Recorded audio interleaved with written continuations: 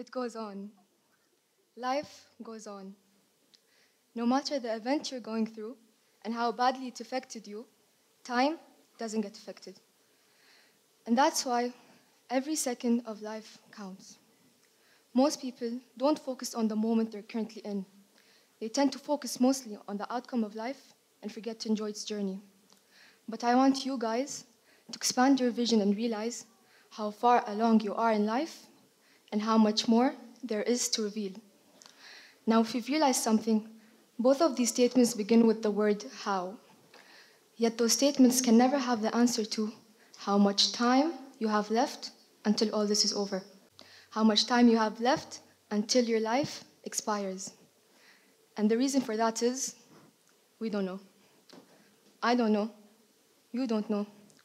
Only God knows how much time we have left on this earth. But what we do know is why.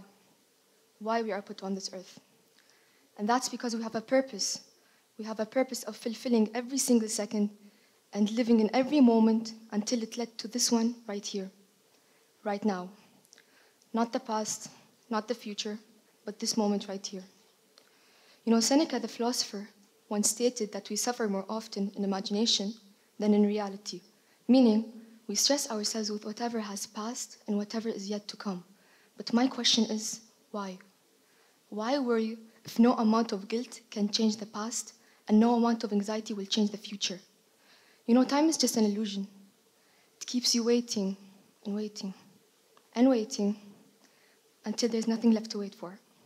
Stop waiting for a change and be one instead. Because your mind, your brain, whatever the thing you call consciousness, has the ability to create something out of nothing. Whether it's a bad force, a good one, you create your own reality up here. Your perception of the world is a gift because you have the ability to see things as they are right now and not as they used to be or as they will be.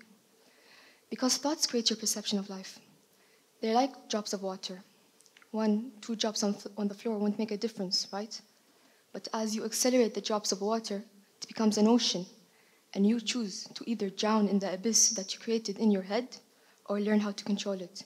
Learn how to control your thoughts no matter the environment, because there's always going to be good in the bad and bad in the good.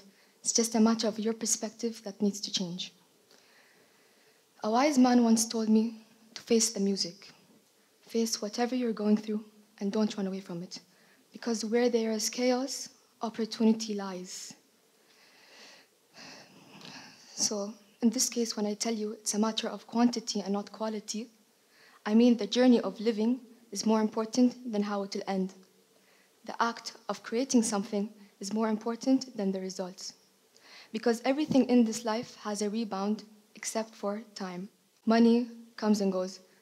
People come and go, but not moments, not time. And that it will never come again is what makes life so precious. So with that being said, I would like to end my speech with a note. Today I've got a million opportunities, tomorrow I don't know. My name is Layali, and it's a pleasure to be living in this moment right here.